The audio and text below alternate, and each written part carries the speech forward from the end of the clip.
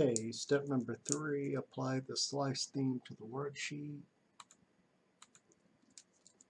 Page layout, themes, slice. There we go. Step number 4, we need to edit the worksheet data, edit the tile in cell A2 to display monthly sales by department. So A2.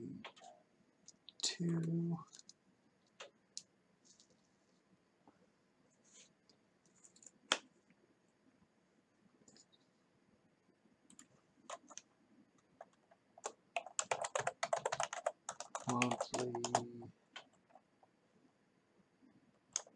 sales by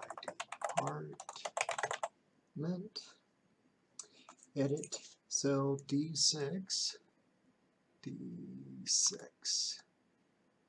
1950. Okay. Step number 5, select cells A1 to F2. A1. So I hold down the shift, use the arrows over and then down. That's an A1 to F2. And click the alignment launcher. Okay. Click the horizontal arrow and choose center across. Selection. Press OK. Alright. Step number 6, select and delete row 8. So we'll select row 8 by left clicking on the 8 here, and then to delete. There's a couple different ways of doing that. You could probably right click and press delete, which is probably the easiest. Step number 7, use the fill handle to complete a series. So select B3. Okay, it's B3. Use the fill handle to complete the series to week 4 in column E. So that's the fill handler right there. Once you get that little arrow or that little cross, hold down your left mouse button and then drag across. And right now you can't see it, but the second one says week 2, this one says week 3, and that one says week 4. We'll see that in just a minute. Okay. Auto fit cells C to E to display the complete level. So let's select C and then hold down shift, right arrow, and then we put the little make the little auto fit symbol thing there, and then double click, and notice that changes it to 2, 3, and 4. It makes the width a little wider. So step number 8, use the sum and the fill handle to calculate totals. Use the auto sum button to build a sum function in cell F4. Okay. Use the auto sum. Okay, that's just a little different than the way that I usually do it.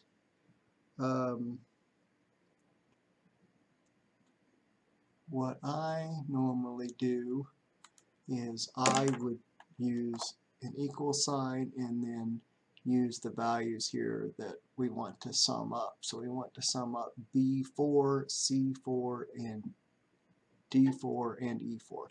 So we'd say B4 plus C4 plus D4 plus E4 plus E4. That comes to 1300. Now using the auto sum. Okay, now using the auto sum, you could do the same thing by going to formulas, and then here's auto sum. Automatically add a quick calculation to your worksheet. So let's go down to the next line. I'll show you how to do it this way.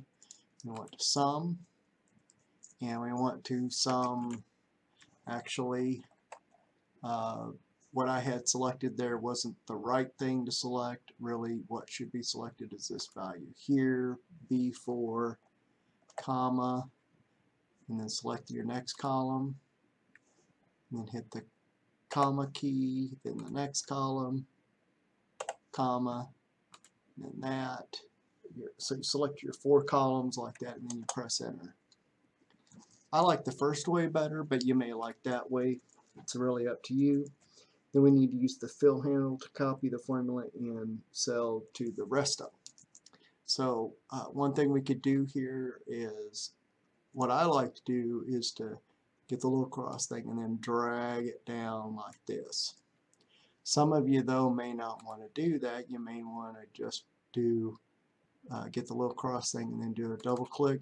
It does the same thing. Notice here it does the total 2 here, because these are all sort of zeros there. And technically we're only supposed to do it from F5 to F16.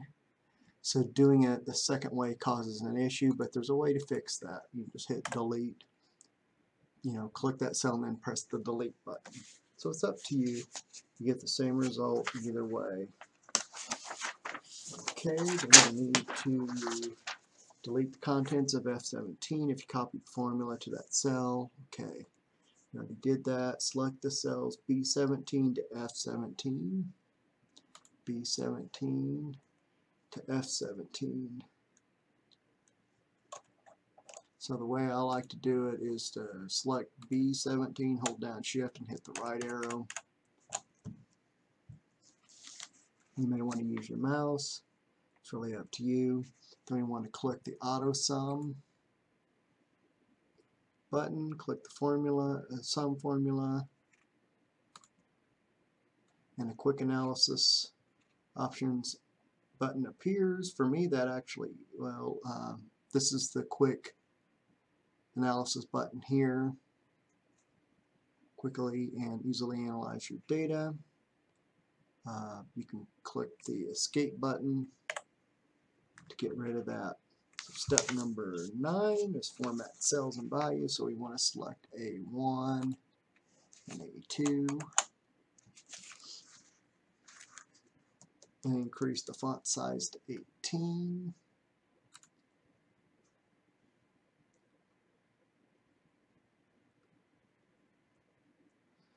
And I'm wondering if something isn't right with this. Notice that these aren't merged together. Okay, one thing that may be missing is merging some of these cells together.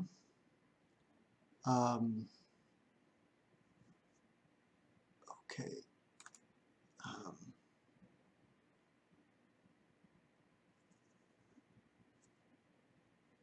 A3. Okay, right now I'll just follow the instructions. I may have to go back. So A1 and A2. Select this to be 18. Okay, alright. So that is fine the way it is. Notice that some of the text here is not being shown. It's up above here. I think the next row, the next instruction solves that. Increase the row height of rows 1 and 2 to 24. So select A1, 2, and then get your little row height thing. You can change this to where it says 18 or where it says 24. Notice you can also go up here to your format and do your row height. Do it that way as well. The row height, we actually want it to be 18, like so. Center the data in cells B3 to F3, B3, oops. Format cells A3 to F3 as bold. So highlight all those and click the bold button. and increase the font size to 18. So what I'm going to do, just to give me a little more control, is do it this way, because with the mouse sometimes it's difficult to do. And then I also, for these, I made a mistake. That shouldn't be 18, that should be 24. I was reading the wrong line. Sorry about that. That should be 24. So click on OK. Notice that changes. Alright, center the data in cells B3 to F3. So come up here where it says center. That centers the data. Then we need to format cells B4 to F16 with comma style. So we go up here and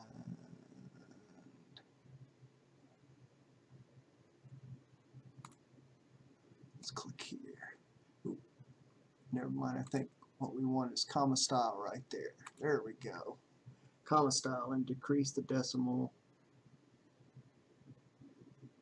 2 times. It's increase, this is decrease. So what they're wanting it to do is be in just dollar amounts, not the cents. Cents is in C-E-N-T-S. That kind of cents, dollar cents. B17, so select B17 to F17 and apply the accounting number format with no decimal places.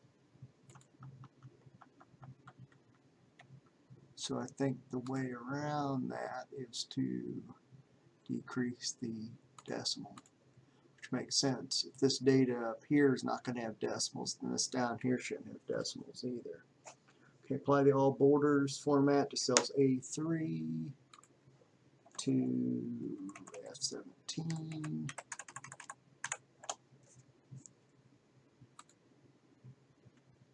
All borders like so. Auto fit B to F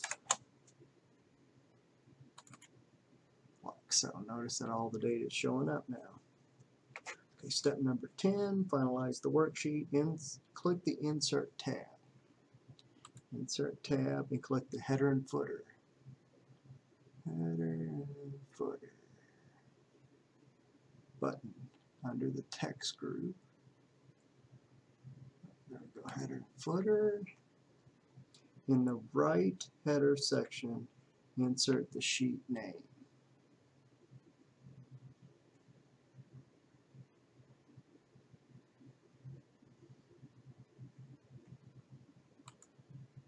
So this is the right, and then go up here and click on sheet name.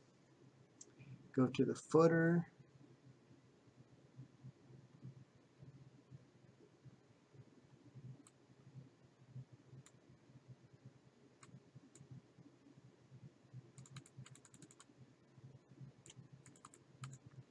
Add footers, click that, and click the right section. Type your first and last name. So I'm going to type in my first and last name, and then click a cell on the worksheet and then return to normal mode.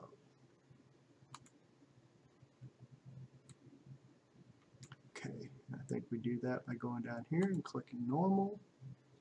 Alright, there we go. Center the worksheet horizontally on the page.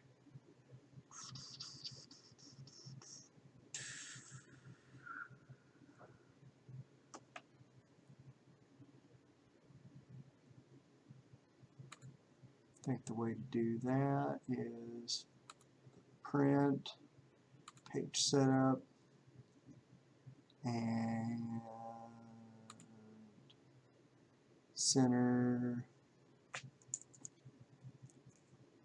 horizontally on the page, like so. Okay.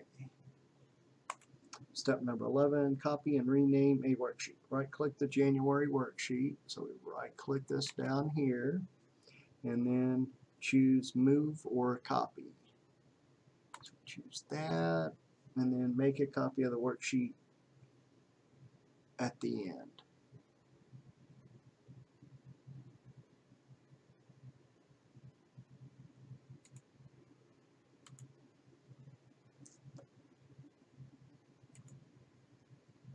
Rename this to February.